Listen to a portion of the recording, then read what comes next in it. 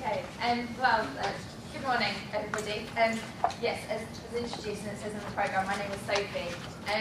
I have a business called York Cocoa House, and it is dedicated to chocolate. We're based in York. It is a chocolate cafe where everything on our menu is with chocolate. A chocolate shop where we hand make all of our own products, and a chocolate school where we teach chocolate making. And I might seem very, very much out of place in comparison to the rest of the programme that you have here today. We have been open 3 years, and as I said, everything is to do with chocolate. And there's been a massive influx in chocolate shops open over the last 5 to 10 years, mostly because a lady from Yorkshire wrote a book called Chocolat. And the book Chocolat detailed this wonderful little French village with a chocolate shop that this woman opened up and went in a great competition with the church as she opened her chocolate shop, and all temptations. Women all across England have opened up chocolate shops as a result.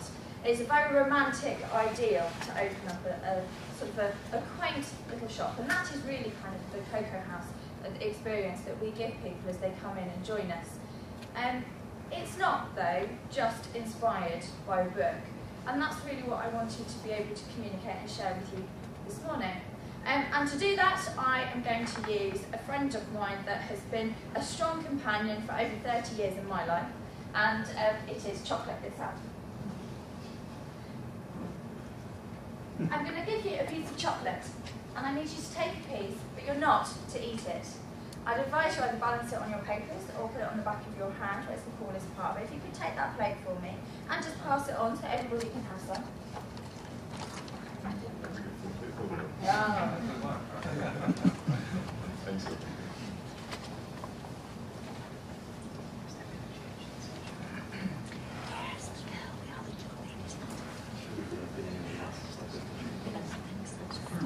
I was first inspired by a talk by Professor Stephen Beckett.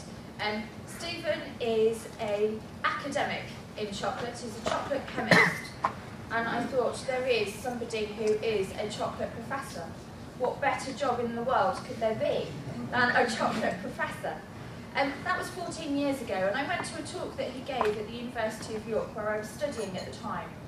And his talk on the science of chocolate, for me, opened up a whole new world of academia dedicated to a product that I was very much in love with. You're not to eat it. I saw that.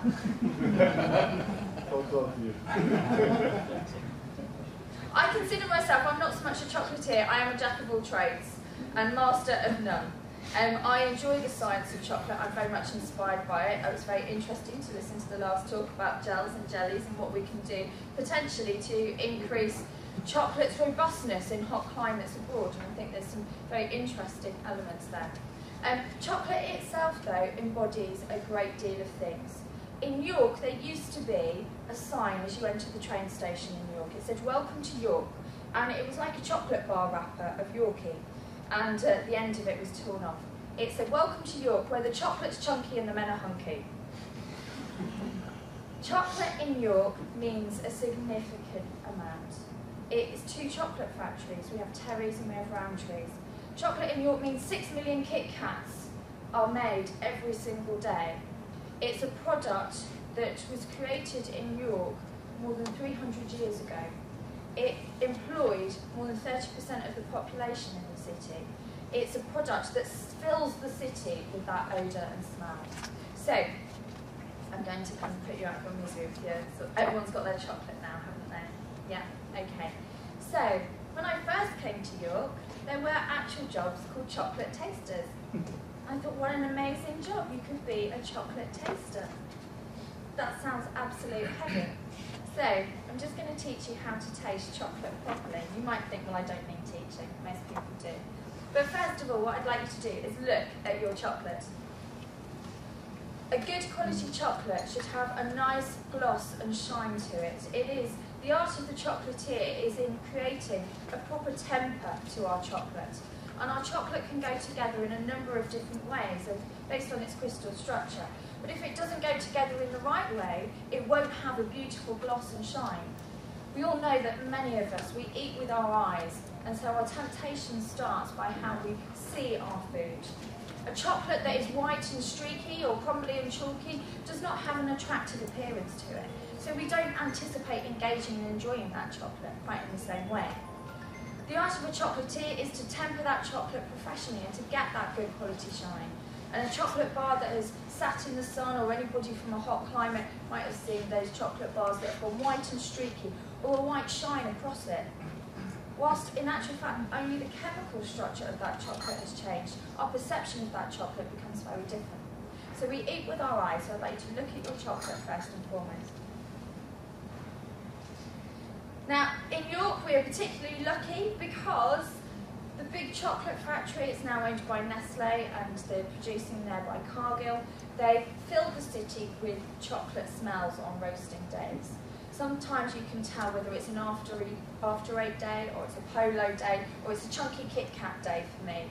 It has particular resonance. But the whole city will smell of chocolate. We eat with our noses as much as anything else. And so when the whole city smells of chocolate, thankfully people come into my shop smelling that odour in the air. So what I'd like you to do is smell your chocolate. Our sense of smell plays such an important role in how we appreciate and engage and enjoy our foods. And we know that if we have a cold, we can't taste our chocolate. But also there's a unique combination of the salt and sweetiness, that umami taste that is unlocked in our nasal passages. And unless we fully engage with our foods with all of our senses, we actually remove our opportunity to engage with our food properly. So we've looked at our chocolate, we've smelt our chocolate. Next, I need you to listen to your chocolate. Now you're going to think that I'm slightly weird, and I really hope that you don't, because I thought of all the groups that might sort of at least understand this, and you'll be one of them. Now our chocolate is held together by cocoa butter, and our cocoa butter is a unique property in our chocolate. I operate at the fine chocolate end, but in York we obviously have our confectionery end, which has gained great notoriety for the city. As science and technologies and innovation and demand have increased, so too has the solution of what do we do to replace the cocoa butter in our chocolate. And alternative fats have actually come in its place. The fine quality chocolate market will have you believe that any additional fats added to our chocolate is wrong and bad and should not be tolerated. We've worked with a number of companies though to look at alternative vegetable fats, look at mango butters and alternative fats to see how they behave and see how we can deliver a fine quality product to alternative markets where heat plays such an important role in how our chocolate behaves. Our chocolate's held together by that cocoa butter strength. The more things we add to our cocoa butter, the more we dilute its ability to hold our chocolate together. Much like we have professional crisp tasters that will test the snap and crispiness of our crisps, so too our experience of hearing our chocolate plays an important role in how we engage with it. So what I'd like you to do is take your chocolate next to your ear, and on the count of 3, what we're going to do is snap our chocolate. Now, just so you know, and just because I have done this with some very intelligent people before, if you snap your chocolate here and then put it next to your ear, you cannot hear it. I just feel the need to reiterate that. So, on the count of 3, 1, 2, 3. Now, I certainly heard lots of snaps, and I hope that you did too. The quality of the snap of the chocolate does signify some of the elements and characteristics around its character and its makeup. Please don't do, though, what one gentleman told me he did was to go into the supermarkets and test all the bars of chocolate by snapping them. So we've looked at it, we've smelt it, we've listened to it. Finally, I do get to put you out of your misery. You get to put all that chocolate in your mouth at once. Crunch down on it, give it lots and lots of surface area and suck on it. And if anybody has specific allergy requests, this is a dark chocolate. It's 55% chocolate. It does not contain any nuts, it does not contain any dairy or sesame or any other allergens. Suck on it and make sure that every piece of your mouth is tasting and experiencing that chocolate. So while you're doing that, all very, very quiet, you're actually the most well-behaved audience I've ever had with this. As you're tasting that chocolate, there is an experience in tasting chocolate. So in York, as I said, chocolate in our city, it means employment, it means history, it means heritage, it's a sense of place. Chocolate for me means comfort. In the morning, it means nourishment and nutrition. In ancient Mexico, the Aztec population, cocoa beans meant money, meant currency. Chocolate to many women, it means a source of comfort that is like no other. Some people have linked it to the sorts of feelings and experience you get from feeling and being in love. Chocolate is such an emotional, powerful tool. It can have so many meanings to different people. Yet it is also a multi-billion-pound industry that transcends so many cultures and populations. So many people have had an experience of chocolate, no matter where in the world they have come from. Yet they are so very woolly terms. They are just quantitative measures. They're not qualitative. They don't help me get investment from the bank. They don't help me sell products in a supermarket. They don't help me be able to prove the viability of my feelings and sentiment towards chocolate. And that is really where we have this challenge. So I'm an artisan producer. I have a small team of staff that work for me that produce our chocolates on a daily basis. We are not about selling chocolate, and that might sound very, very strange, but I was referred to a piece of advice that I was given by a former marketing director at Roundtree, and she said, "You do not sell chocolate, you sell happiness." And that's a really quite important point. You've all just experienced, you've just tasted the sensation of chocolate. And chocolate is in the smell, it is in the looking, it is in the taste, but it's also in the feeling and sensation. We sell feelings and sensations. We do not sell a physical, inanimate product. We sell a product that embodies and engulfs and envelops many other things. And whilst the banks do not necessarily value that fluffiness, whilst investors, whilst scientists cannot necessarily qualitate that fluffiness, we know that it is important. So if we look at cities like Dublin, for example, that has a significant proportion of its tourism based on Guinness. And what Guinness means, whenever that Guinness can or bottle is spread throughout the world, it resonates that understanding with Dublin as a place. If we look at Waitrose, for example, the growth of the high-end supermarkets, they've been able to create a sense of place, a sense of identity, which can transcend into financial return. If we look at Betty's, a Yorkshire tea company, a tea house that has traded on its institution and place and position within the market, it has been able to retain its essential Yorkshireness. So we look at elements of how we can grow as a business, and we look at elements of how we can grow as an industry, and say, well, how do we take these really fluffy things and put them into something that is quite sort of physical, which can be qualitative? And to do that, we've had the assistance of several studies. One of those was by an agency called Knight Frank, and they look at house prices. And what they say is that the position of our chocolate industry has a direct correlation to the value of our homes. The more independent chocolate shops there are in a location, the higher the value of our homes. That seems a really strange correlation to make. And then we look at the rise in GDP. In this country, as we have had an increase in GDP steadily over the last 300 years, so too we have had a direct increase with our spending on sugar and confectionery. So the more money we have had as individuals to spend on things, the more money we have spent on those small indulgences, such as sugar and confectionery and chocolate.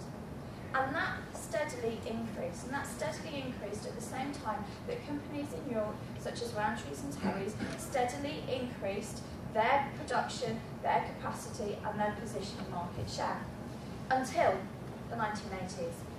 And in the 1980s, we had had so much affordable income, so much ability to spend on chocolate. We started becoming less price sensitive. we stopped buying as much chocolate and confectionery as we could.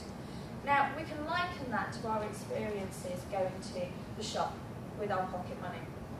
And it's such a very special position for us to be in when we see a child come in with their first pocket money that they've been given to independently spend on their own things as they wish.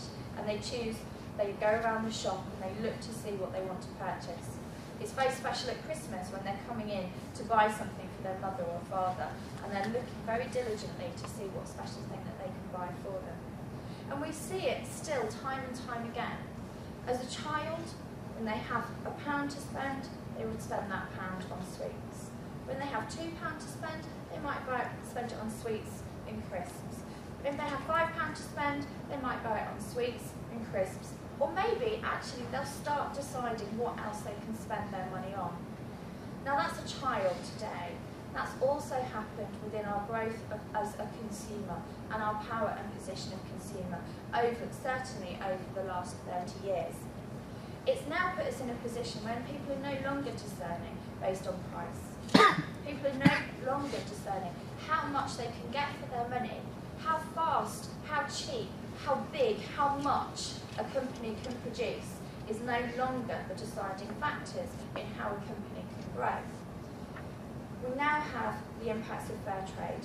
We now have the impacts of ethics and values and so many other decision-making elements that go into our consumer purchasing behaviour. And it's that backdrop, those more sociological factors that we have applying to us, that as a small business we can innovate around. Now, I started my business in my own kitchen. I started my own business. I made chocolates. I was making them mostly till 3 or 4 o'clock in the morning. I would go to market at 7 o'clock the next morning. I would hope to God that I'd not sold everything, because if I did, I would have to go back home and make again that evening. There becomes a ceiling in which you can reach. You can't move above it to go into greater production. And that is one of the issues with artisan quality. When we start putting quality above quantity, we reach a ceiling and we reach a point.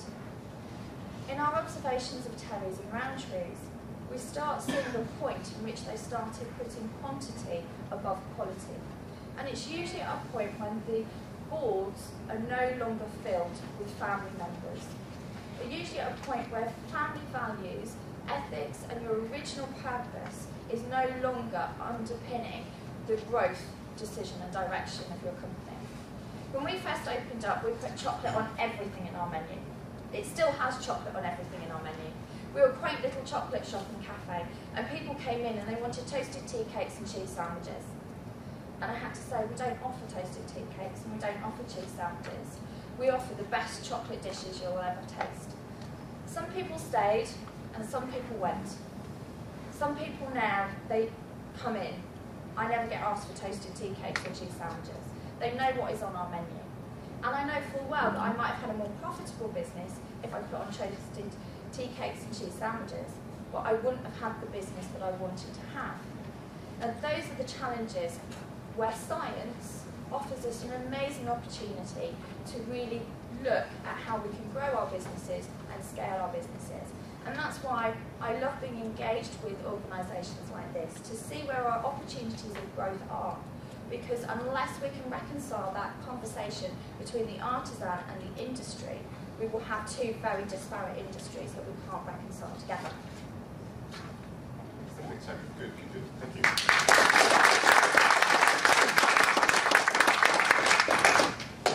Lots of questions, I'm sure, but the first question is the elements of chocolate. Hey, John's got them at the I'm hiding it. I thought John had them behind it. Questions, please, for Sophie. Yes, please, Kathy. Very interesting talk, and really useful for us to remember why we do any sort of science with the support companies like yours. Where do you think the next innovation will be? The next few things? I mean, the issue is that market drives innovation. And so much of the innovation that we have certainly seen over the last 30 years is really being driven by market forces. So it's very interesting for us to reflect. We do a lot of partnership work with the Biorenewable Centre at university I'm very interested to see how we can chemically make up alternative compounds to chocolate. So, for example, if we can deconstruct the amino acids and the raw acids that go into that complex chocolate flavour, can we recreate it from alternative sources?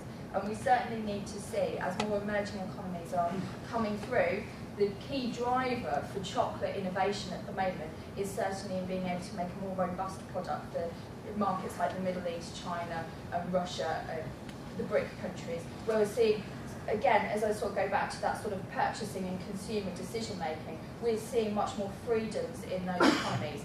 Personal freedoms, individual freedoms, and again we're seeing a strong correlation with their propensity to spend on confectionery and chocolate. So certainly one of the key innovations that is being driven by the market is to make sure that we can create a product that is suitable for those economies, whilst also creating all of those things that I was able to deliver to you today, because we have the right environmental factors here. So that is where the market will grow those, and there's a lot of investment being made in that direction. But back at home, we need to kind of reconcile this challenge between supply and demand, because we have greater demand in the industry from those countries, yet we have challenges with supply, with a lot of the Ghanaian stock kind of coming to a natural end. We're yet to see what the Ebola crisis will kind of play out and its impact in the industry at this time. So there are a number of things, and whether what we think should happen and what will happen will be driven probably much more by market forces than maybe what should happen. Do you think you'll be able to transfer the artisan content to local countries? Yes, and it's certainly something that's happening much more, and there's more investment into smaller communities. So we work quite closely with the community in Grenada, where they're actually doing more of the processing themselves. So this is kind of seen as one of the solutions. I think one of the more innovative solutions will be for us to see how we can transcend some of the comparisons with the wine industry. So for example, in the wine industry, you have lots of small vineyards, and then you have one anchor sort of winemaker in that region. And I think that's the sort of model that's being practiced in countries like Madagascar. We work with a company there that is trying to ensure we've got a greater connectivity, but it needs to have more consumer understanding, and that's why our business is very consumer-faced, to help us be able to negotiate and discuss that further back the chain. One last quick question from the wine, please. It wasn't so much a question, it was just a note of caution, really. You were talking about creating chocolate from other sources. Chocolate has quite strict regulations on what can actually go into it. So I would just say, don't temper with it too much. It does, but it's all complete rubbish. It's all complete rubbish. It's been made up by the Belgians, apologies, but they're trying to protect their industry. If I told you about the whole VAT complexities of chocolate, you would see it's just anarchic. It is just complete codswallop, in my opinion, because it's all been built on an industry that is protecting itself. And it is not about open source, it is not about choosing the right direction for it, it's all about protectionism and control of the market. So we have an opportunity, but it's only by small people working together, working with scientists to say, well actually, this is a fallacy.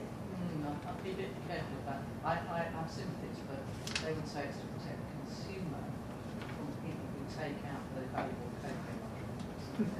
Oh, that's true. But there's components of how can we create the complexity. So, for example, could we look at different fruits to be able to element it? There's elements of it that are very true, but there's still a lot of innovation that could still happen to understand the complexities of that. Yeah. Sophie, thanks very much indeed. Appreciate that. Thank you.